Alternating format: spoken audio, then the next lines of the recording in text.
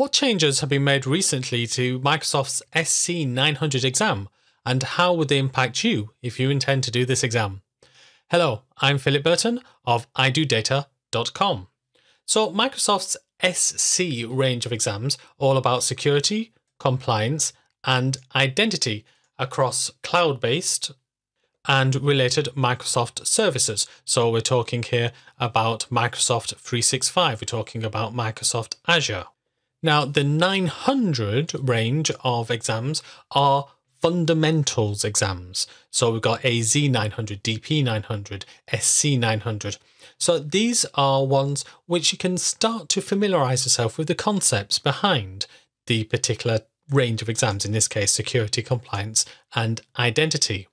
As you'll see from my course, it requires not too much study to get the concepts. You will require some practice around it if you want to do the exams. So this particular exam, I have around 6 hours of videos in my course. So let's have a look at the broad categorizations that are measured in the SC-900. First of all, we've got the concepts of security, compliance, and identity. So this was 5 to 10%. It's now gone up to 10 to 15%. We've got the capabilities of Microsoft Identity and Access Management Solutions. That's unchanged at around a quarter of the exam. Microsoft Security Solutions, that is worth 25 to 30%. It used to be 30 to 35%, so that's gone fractionally down. And part of that is the removal of an entire big topic. And then Microsoft Compliance Solutions, which is around a quarter of the exam. Now, if I click on Download Exam Skills Outline, we can see here the detail. Now, at the beginning, we have the current version, and then later on, we have got the changes in a table and the previous study guide. And if you just go down to that table, you can see that it looks like it's a huge number of changes. And there are more changes than normal in this particular exam update. However, a lot of them are tweaking of the individual topics or moving topics from one section to another. Overall, this is a simplification of the exam in terms of the number of topics which are being tested. A lot of topics now simply are not there. So this is the previous version. And what's no longer there is describe common threats. So if I copy this and put this on the right hand side and then this on the left hand side, you'll see that under the new version, we no longer have describe common threats. Similarly, if I go down, we've no longer got define common identity attacks, no longer there in the new version. Scrolling down under the authentication capabilities, Windows Hello for Business has gone bye-bye. That's fairly ironic. Now you can see that there are some changes in terms of the orderings. For example, describe multi-factor authentication is now second, but that doesn't really change anything. You can see some additional things like available in Azure AD, but then the entire topic is Azure Active Directory, so that was always implied. So out of the first section, we have lost 3 topics, which is describe common threats, describe common identity attacks, and one that I haven't mentioned yet, describe cloud adoption framework. From the second section about identity, we've just lost the 1 topic. Now we're going to the third section, which is the Microsoft Security Solutions. Now, if we start off at the security management capabilities, which is here, then you'll see that define a secure score in Microsoft Defender Cloud is no longer there. Now you could say that it's part of Microsoft Defender Cloud, and therefore this isn't really a removal, it's just taking away some of the emphasis on secure score. Next, you can see define security capabilities, that's unchanged. Define threat protection, that's mostly unchanged, but describe the Microsoft 365 Defender portal has now been moved into describe threat protection with Microsoft 365 Defender. Now, once that has been moved, then the rest of this section about security management capabilities has completely gone, as has describe endpoint security with Microsoft Intune. That's gone as well. So that's quite a truncation right at the end. The last 6 topics has gone, and describe secure score has now been a bit relegated.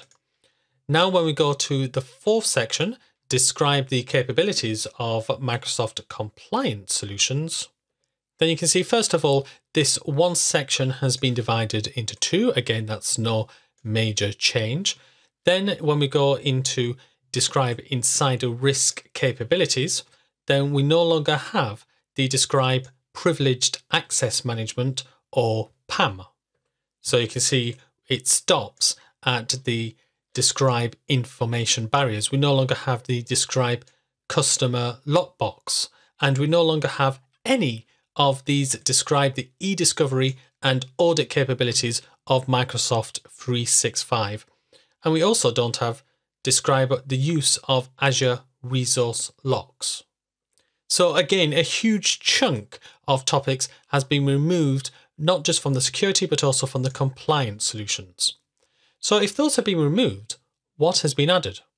Well, first of all, let's go back to the top of this, the current version updated as on April the 25th, 2022. And the first thing which has been added is describe compliance concepts. So in other words, what is compliance? Scrolling down further, we have got not just describe the benefits of Azure Active Directory roles, which was there previously, but also describe the benefit of RBAC, the role-based access control. Going down a little bit into the Microsoft Security Solutions, we have an additional describe network segmentation with Azure Virtual Nets. And then finally, and I do literally mean finally, the last item, describe Azure Purview, which is a unified data governance service. So you can see we've got a lot of simplification. So we've lost around 20 topics, and here they are in summary. And we've gained only 4 new topics. So if you want to read this in more detail, please pause the video here. Now in my course all about SC-900, I have added 4 additional videos to cover these topics. Now, the items which are no longer being tested will be going into a bonus section towards the end, so you can learn more about security, compliance and identity, even though they won't be directly asked for in the exam. It's always useful to have some wider information about the topic. Also, you should note, as it says right at the beginning, that related topics may be covered in the exam. So just because a particular topic is no longer there specifically, it does not necessarily mean that you don't need to have a bit of a wider knowledge of security, compliance, and identity. So if I can help you with the SC-900, then please have a look at my course on the subject, and you'll find a link to this course in the description to this YouTube video. Well, thank you very much for watching this video. I hope you will get more information about the SC-900 exam, and maybe I'll see you in the course, and hopefully you might even take the exam. Wouldn't this certification look good on your CV or resume? Thank you very much for watching this, and please keep learning.